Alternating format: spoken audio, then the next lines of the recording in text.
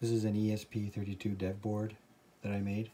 On the back you can solder on coin cell, which has very little life, or you can plug in an external battery to the little micro JFT connector.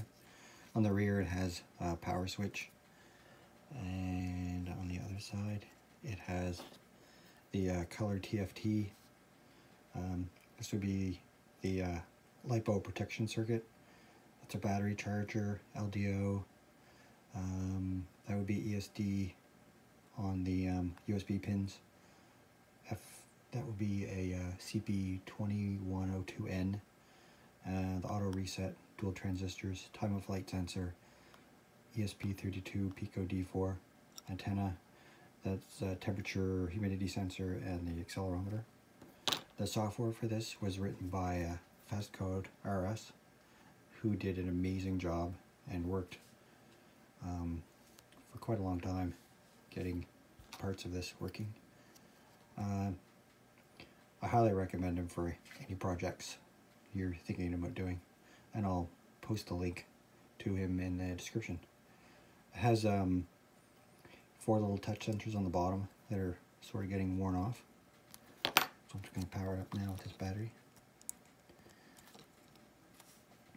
So you can see the beautiful animations. This would be an I2C scan sketch. So all the different devices. Wi-Fi scan.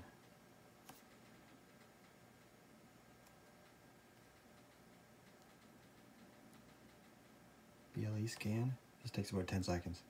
This is one of the latest parts of the code. Amazing. Back. Be the button test. You can see all the little capacitive buttons on the bottom. Press 2 of them to get out of the menu. Proximity test. That's that little time of flight sensor.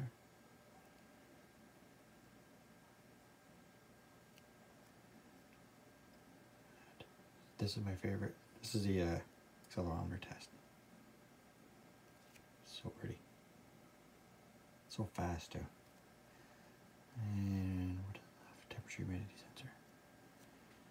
Yep, there it is there. A little part up there.